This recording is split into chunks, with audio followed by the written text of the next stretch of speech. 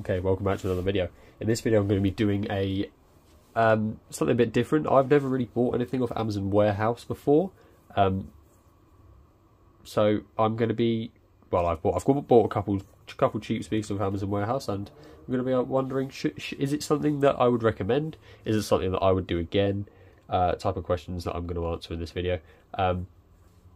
Maybe I've had a bad experience this time, or maybe this is what you should expect.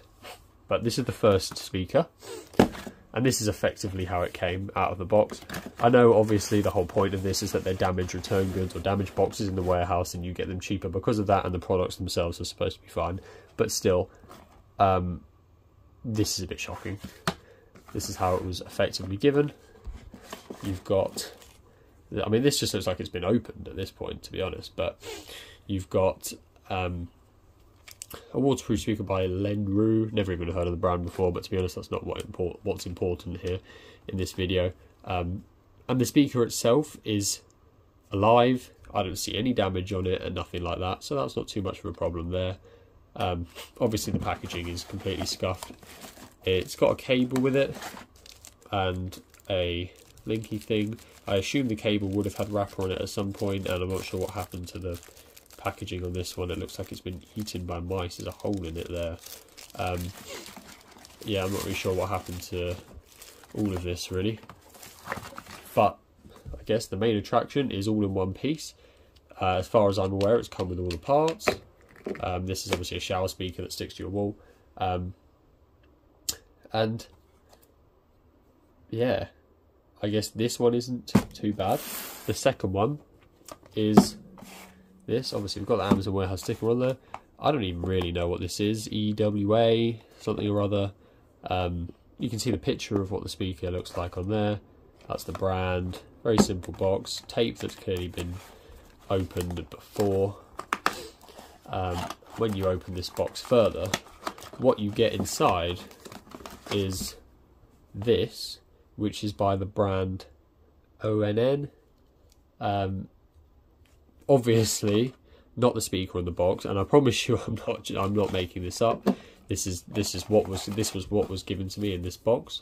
I've got an empty circle here for some reason, and we've got the manual for the EWA speaker, and then just kind of like whatever that is down there. I don't know if maybe this was a speaker that was sent out and returned, and they didn't check that the speaker that they put back in the box was the right one. But this is, as you can see, model ONA, different model, different wattage, different brand completely. This says Asda Stores Ltd, so this is an Asda speaker, which obviously isn't what has been bought here. I don't really know what this is, to be honest, anyway, or why you would buy this. But that aside, this is not what was paid for and what was ordered. And as much as the box in this one is in slightly better condition, the product inside is not the product that was ordered.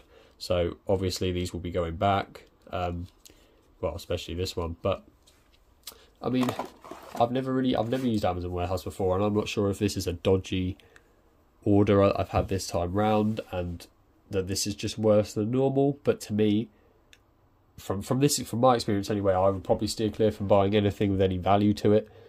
I mean, these speakers are fine. I mean, if the actual speaker was in here, this would be all right, and this one definitely is, because you're just going to throw the box out anyway. But if you're going to be buying something like the Bang & Olufsen speaker I've just reviewed, I wouldn't do it through this, because realistically you want to keep the box in a nice condition anyway, so you can sell it on eventually. And it's all part of the unboxing is all part of the experience. And this is, I mean, it's a shambles of a thing to receive through your door, isn't it? Really, no matter how much money you're getting off. So, from my experience with these products, I would probably steer clear. But I imagine it's not that bad most of the time. So, I mean, yeah. I don't know whether I'm going to do a review on each of these speakers. Well, definitely not this one, because I don't even know what speaker that is, and it's from Asda. So, but maybe this one. I've had a little play with it, and it actually doesn't seem too bad. It's got some nice lights that go on the outside. So, let me know if you want to see a review on this speaker.